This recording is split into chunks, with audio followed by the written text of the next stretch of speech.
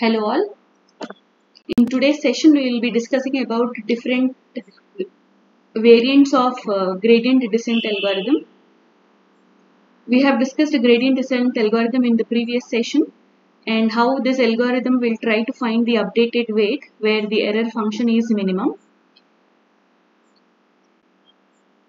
So these are the different variations which are used by a gradient descent algorithm.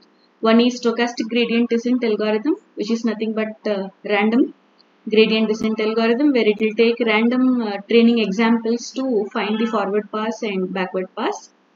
Second is mini batch gradient descent, and the third one you have batch gradient descent algorithm, also called as vanilla gradient descent algorithm. Let's have a quick review of previous session about gradient descent algorithm. The same steps will be followed by all the three. The only difference is how many training examples will be used to update the weights. So we have selected some random value of weight, calculated the slope of this to find the direction, and calculated the next step size. So taking the random value of weight, finding the slope to find the direction, and taking the step size, we have tried to move towards the local minima value, also called as the local minimum cost function, where we are finding out the updated weight where our loss function is minimum.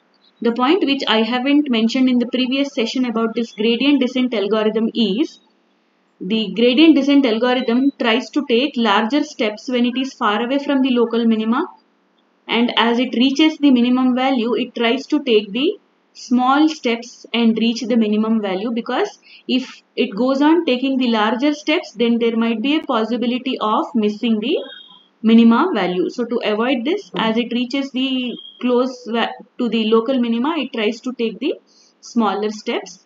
And the formula which we have discussed was W nu is equal to W old minus eta times of slope, where eta is called as the learning rate or scaling factor.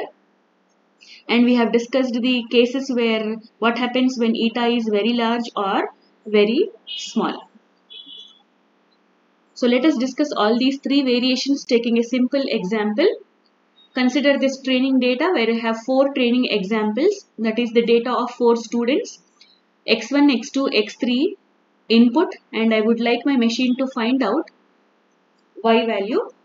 So based on the science grade marks, based on the chemistry and number of hours he is spending to study, I will try my machine to find out the grade marks of max. So I have x1, x2, x3 and y value. Now in stochastic gradient descent, what we do is, we will try to take only one training example at a time and carry forward and backward pass to update the weight. So this type of gradient descent algorithm where only one training example is taken at a time is called as stochastic gradient descent, and it is not compulsory that it will take only the first training examples. It may take any random training example to have forward, backward and update the weight. Hence it is called as stochastic gradient descent, which stochastic means random values. In the next iteration, it will take the second training example, random training example, third iteration and so on. So as I have 4 training examples, it takes 4 passes to complete one epoch. Now how about if I take batches instead of taking only one training example at a time? Here I have taken batch size as 2. Why 2? I'll tell you. So I'll be taking these 2 training examples and continue with the operation of forward pass, backward pass and then update the weight. In the second epoch or second pass, I will take the next 2 training examples, continue with the operation of forward pass, backward pass and update the weight to find the local minima. Here the local minima is calculated and here the local minima is calculated. Whichever is minimum value, that will be finalized for our training example. Now why did I take 2 here is, you need to take a value of batch which should be less than the number of training examples. So I have here 4 training examples, so I have taken 2 less than 4, and also it should be greater than 1. If I take one value, then that gradient descent is nothing but stochastic gradient descent. So I need to take the value which is greater than 1 and less than the training examples. Now what if I take the entire batch? It looks something like this, where all the 4 training examples are carried out for forward pass, backward pass and update the weight. This type of algorithm is called as batch gradient descent algorithm. So each time we use the entire training data set, it is called as epoch. In stochastic, as I am taking one training example at a time, and as I have 4 training examples, it carries 4 passes to complete one iteration. Mini batch, 2 batches I have selected, so it carries 2 passes to complete one iteration. And batch gradient descent, it will take 1 pass to complete one epoch, also called as iteration. Now among all the 3 examples, that is stock, batch and mini batch, we can say that batch gradient descent, as it is taking the entire data set for training, it may take very less time. We may think like that, okay, it is taking very less time to move towards the operation of gradient descent algorithm, that is carry out with the forward pass, backward pass and find the updated weight. But this is not the case. Why? Because each time we want to update the weight, we have to take the entire data set. That is, if I have a data set of 100 million neurons or 100 million training examples, in the one step it will take 100 million neurons, continue with the forward pass, backward pass.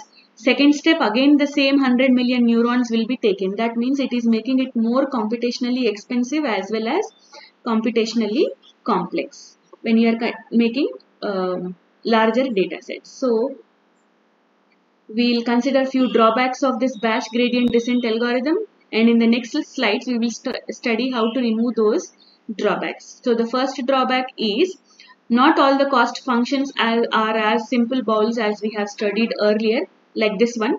You may have complex error functions also like this, which has many number of local minima points and one global minima point. That means you may have many holes, you may have irregular curves also, which makes the machine very difficult to reach the minimum error. For example, we will see now what happens if I make use of batch gradient descent algorithm for such kind of complex error functions. Remember that during weight initialization, always the starting point is randomly selected value.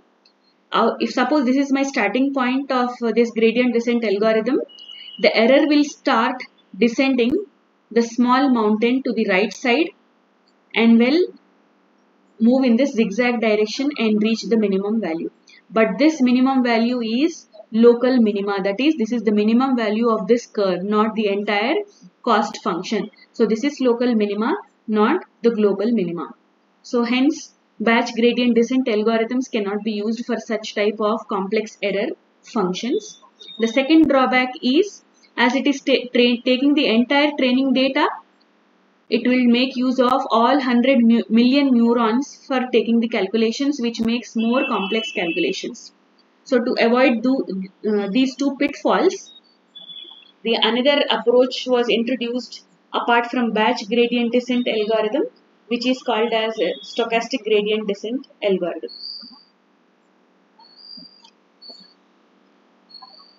So in stochastic gradient descent algorithm, the algorithm randomly selects the data points and goes through the gradient descent one data point at a time.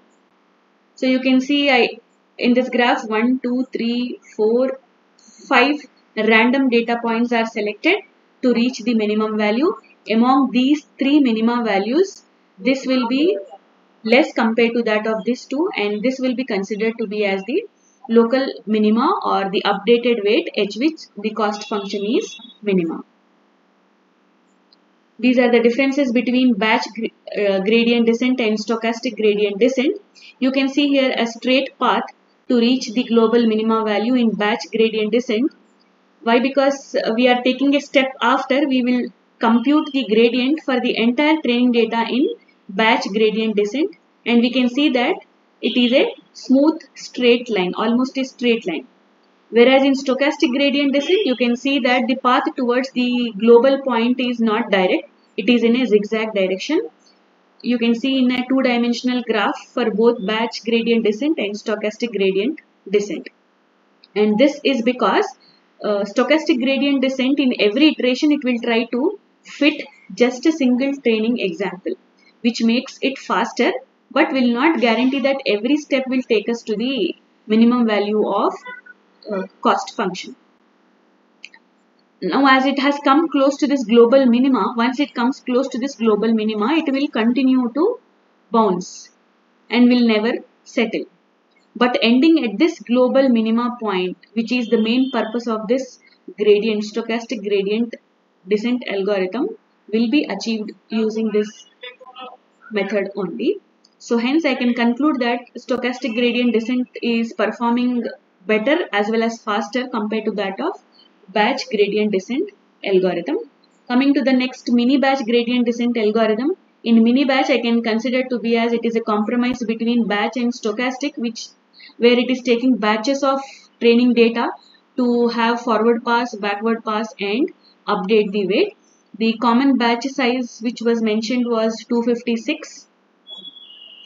So these are the diagrams which differentiate between these three: batch, mini batch and stochastic. Mini batch is considered to be as a compromise between these two. When I take batch and stochastic, we prefer stochastic gradient descent when the data set is very large. So this is the end of the different variations of gradient descent algorithms. In the next session, we will do with the back propagation algorithm, which is our last topic of Unit 1. Thank you all.